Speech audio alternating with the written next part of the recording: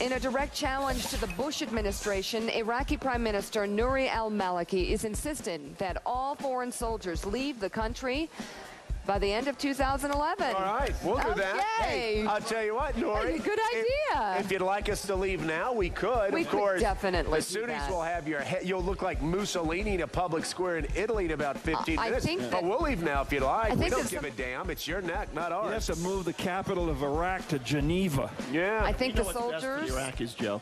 What's that?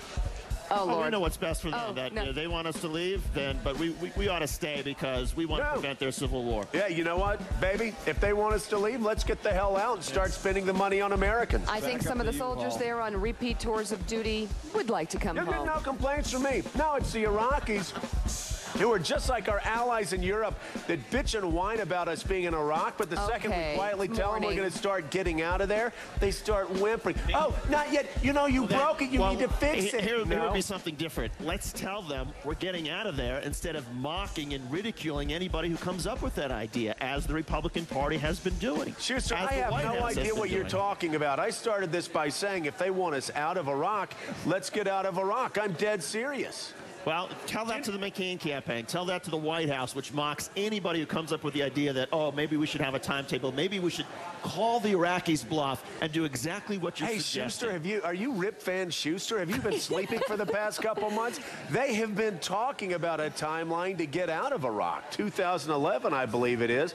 All I'm saying here is, if they want us to leave earlier, we will gladly leave earlier. Hey, guess what? And you know what? Just because I say Maliki will be killed in 15 minutes doesn't mean I care whether he gets killed or not. I don't. Now my newscast is over. No, seriously.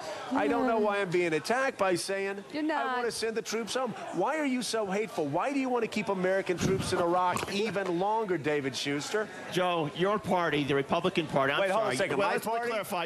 No. Just stop right now. Put a timeout right there, because if you would like to get the transcripts of everything that I have said since 2004, I will gladly get them to you. And I will let you know that, quote, my party loathes me much more than your party, the Democratic Party, loathes me. Well, that's a whole other issue. But the fact of the matter No, it's not another issue because Joe, you said your party. Okay, well, let's... The party that you serve with in Congress, what about they are your the ones party? who have repeatedly suggested. What's your party? Oh, David Schuster, hold on a second, Look, I'm making the point. David, what's your party?